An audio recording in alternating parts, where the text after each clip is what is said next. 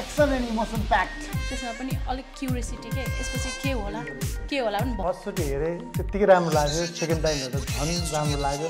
अझ भयो भने अब थर्ड सो पनि नेपाली समाजहरूले भोगिरहेको कुराहरू छर्लङ्ग देखाएको छ, एकदम के चित्त बुझ्दो। हाम्रो इतिहासलाई जगाएर राख्ने खालको यो फिल्म बनिएको छ। फिल्म चाहिँ जति हेऱ्यो उति हेर्न मन लाग्दो के, एकछिन छोड्न मन नलाग्ने। उत्कृष्ट र भरपर्दो गहनाको लागि अवश्य सम्झनुहोस् new Lakshmi jewellers. Epitome of beauty. दर्शकवृन्द, अहिले मसँग हुनुहुन्छ बेजिङस्टोक नेपाली समाजका अध्यक्षज्यू हुनुहुन्छ ओम गुरुङ, जहाँ यो मुभीको प्रदर्शन भयो आज साँझ, होइन? हजुर भाइ। यहाँलाई मैले एक दुईवटा क्वेसन सोध्नु पर्यो। मुभी हेऱ्यो, तर मुभी तपाईँलाई कस्तो लाग्यो? सम्पूर्ण पहिला यो आकाश भाइको इन्टायर टिमलाई धन्यवाद। Thank you so much. एउटा शब्द राख्ने मौका दिनुभयो। मुभी चाहिँ आज कुनै अलि व्यस्त थिएँ, धेरै हेर्न पाएन। आफ्टर हाफ टर्म मैले हेरेँ। आफ्टर हाफ टर्म हेर्दा मैले रियलाइज गरेँ कि सायद मैले मुभी मिस गरेँ। अर्कोचोटि म मुभी फेरि आयो भने कतै नजिक म हेर्ने मेरो दिमागमा आइरहेको छ अहिले। फर्स्ट हाफ टर्म मैले हेर्न पाएन, सेकेन्ड हाफ टर्म हेर्दा एकदमै इन्जोय गरेँ मैले। आउँछ नै, किनकि अब नजिकको सहर स्विन्डनमा है हजुर अक्टोबर 1 तारिक हुँदैछ। राजकुमार दाईलाई म लास्ट महिना यही हलमा भेटेको थिएँ। आज मलाई पर्दामा हेर्दाखेरि एकदम मिस गरेँ उहाँलाई। म आजबाट उहाँको एकदम फ्यान। अब यो रिभ्यू त उहाँले हेर्नु नै हुन्छ। अर्को मुभी आयो भने म जसरी पनि उहाँको हेर्ने अब सुरुबाट। मैले त्यो मनमा उहाँलाई हेरेपछि बल्ल पर्दामा हेरेपछि मलाई महसुस भयो। तपाईँलाई मुभी कस्तो लाग्यो? Thank you for this time opportunity. Movie चाहिँ मलाई action and emotion packed, heavily action packed. I am proud to be part of this movie in the sense that आज हेर्नु पाइयो, मलाई एकदमै आफूलाई गर्व लागेको छ। मैले झन्डै मिस गरेको, प्रिमियरमा आउनु पाइनँ मेरो आफ्नै अब पर्सनल सर्कमस्टेन्सले गर्दाखेरि, तर आज हेऱ्यो एकदमै खुसी लाग्यो। I thoroughly enjoyed it. मुभीमा सबभन्दा बेस्ट पार्ट तपाईँको लागि कुन थियो?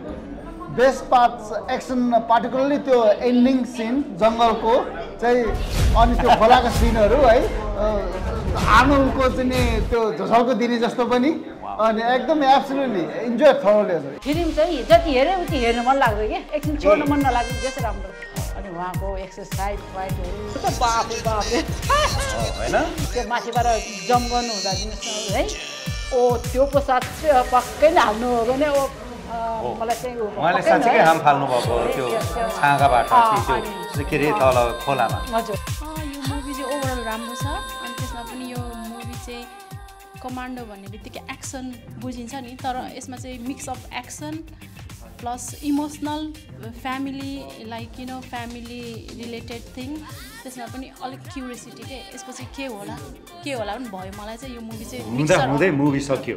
नेपाली समाजमा हामीले चाहने भनेको चाहिँ त्यो बनावटी होइन कि एउटा रियल कहानी चाहिँ हामीले चाहिँ हेर्न चाहन्छौँ जस्तो लाग्छ। सोल अफ द कमान्डो चाहिँ हजुर, स्पष्ट रूपमा जुन हाम्रो नेपाली समाजहरूले भोगिरहेको कुराहरू छर्लङ्ग देखाएको छ, एकदम के चित्त बुझ्दो। भनेपछि तपाईँलाई असाध्यै मन पर्यो राम्रो लाग्यो भन्ने मैले बुझिसकेँ। तपाईँ मुभीमा रुनुभयो? मुभी हेर्दा अलिक इमोसनल चाहिँ भयो, अलिअलि अलि रुइन होला। अनि मुभी एकदमै राम्रो छ। मैले दुईपल्ट हेरेँ है। दुईपल्ट हजुर, दुईपल्ट हेरेँ है। अझै पनि हेर्नु मन लागेको छ। अझै हेर्नु मन लागेको छ। एकदमै राम्रो मुभी छ होइन। उहाँले जति दुःख गरेर बनाउनु भयो एकदम राम्रो छ है। अनि मेरो म सर्टकट भन्छु, मेरो एकदम उहाँहरूलाई धेरै धेरै शुभकामना छ। फिल्म एकदम हिट भएर जाओस्। हेलो, नमस्ते। नमस्ते हजुर। आराम हुनुहुन्छ? ठिकै छु हजुर। Sole of the commando movie हेरियो? मेरो सेकेन्ड टाइम हजुर। मेरो सेकेन्ड टाइम। अझ सेकेन्ड टाइम? हजुर, मेरो चाहिँ सेकेन्ड टाइम हेर्नु यहाँ निकै हुनुहुँदो रहेछ दर्शकहरू, त्यसमध्ये यहाँ पनि पर्नुभयो। सेकेन्ड टाइम मुभी किन हेर्नुभयो त? हजुर, धेरै मन पराएर हेरेको हो। फर्स्टचोटि हेरेँ त्यत्तिकै राम्रो लाग्यो, सेकेन्ड टाइम हेर्दा झन् राम्रो लाग्यो। अझ भयो भने अब थर्ड सो पनि कहीँ हेर्नु पर्नु। मैले फर्स्ट पनि हेरेको थिएँ, फर्स्ट मुभी पनि हेरेको थिएँ, द कमान्डो पनि हेरेको थिएँ। अनि सेकेन्ड यो भनेपछि राजकुमार राई चाहिँ तपाईँ डाइहार्ड फ्यान नै हुनुहुँदो रहेछ राजकुमार राईज्यूको, होइन? एनिवे, तपाईँलाई चाहिँ मुभीको बारेमा कुरा गर्दाखेरि यो मुभीको बेस्ट पार्ट के हो तपाईँको लागि?